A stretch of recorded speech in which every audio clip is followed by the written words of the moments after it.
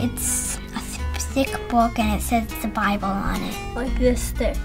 It has a brown cover. Pictures, not just words, pictures and words. It has different kind of feeling of the pages. It's a thing that's about God. And it has all God's words. The Bible is the holy sword. God's word. How God talks to us.